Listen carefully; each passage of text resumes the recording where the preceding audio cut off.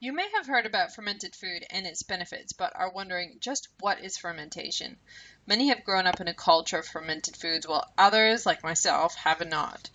Once our culture started heading towards packaging and preserving with chemicals, we left this process behind. So, what is fermentation exactly? It basically comes down to a way of preserving food. But to get more technical, fermentation is the process of sugars being consumed because oxygen is unavailable. The result or products of this are acids, gases, and alcohol. This process occurs in both yeast and bacteria. People have been fermenting for thousands of years, both food and drinks. So it's a safe and traditional way to preserve your food. It just seems to be new to our modern era. Everyday versus scientific definitions are a bit different when it comes to fermentation. And because I'm a bit of a foodie focused on the food aspect, I like the everyday definition. But what it is the preservation methods for food via microorganisms. So the microorganisms are the bacteria or yeast or good bugs, or people call it all sorts of things. But for a scientist, the definition is a bit more technical.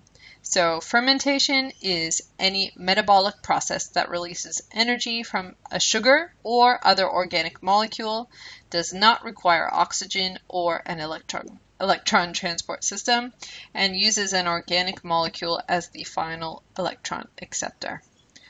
Okay, so on to the examples of fermentation, of which there are many. Kimchi is one. So if you haven't heard of it, you perhaps haven't met someone who's Korean, because Koreans are passionate about their kimchi. They love it. It's a spicy fermented cabbage with other ingredients like green onion, garlic, fish sauce, radish, things like that. Oh, don't forget the chili.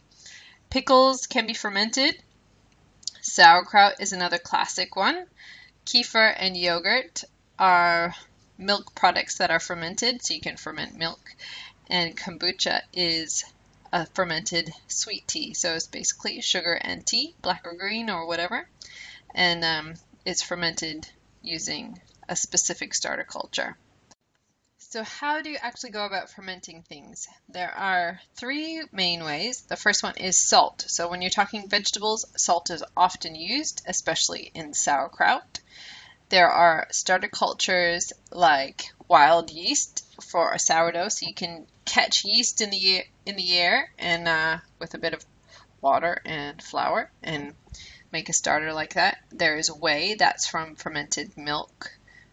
That's like, the liquid on top of yogurt, that's whey. You can buy a commercial starter culture, which is probably the way to go if you're vegan or you don't want to have any dairy products. There are non-animal product starter cultures that way. You can use the leftover liquid from another batch of fermented food. So if you ever bought sauerkraut or something like that from a shop, then you could use the leftover liquid to start your batch. And there are also what we call grains, but it's not actually a grain, but so kefir or water kefir, things like that. We use kefir grains, and it's not actually a grain, it's a little blob of stuff like a SCOBY. So SCOBY is the next one. And with kombucha, SCOBY is used, and it's another blobby type jelly thing. It's a bit weird looking, and what it is a symbiotic culture of bacteria and yeast. So that's what's used. People can call it a mother culture, or what's the other thing I was thinking of? Mushroom. Yeah, that's it. And okay, so you can ferment in a number of different ways and in different places, like your stomach, which isn't necessarily ideal, but yeast and bacteria are what does the fermenting, and they do it a bit differently. So yeast changes sugar into alcohol, bacteria changes sugar into lactic acid. So for food, we usually eat lacto fermented food because it's got lactic acid.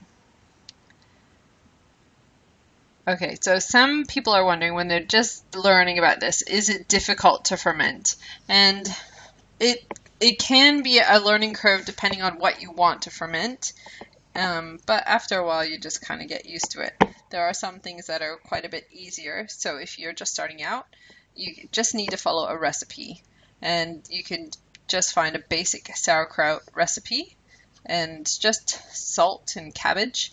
And all you need to do is chop it and mix it and press it down.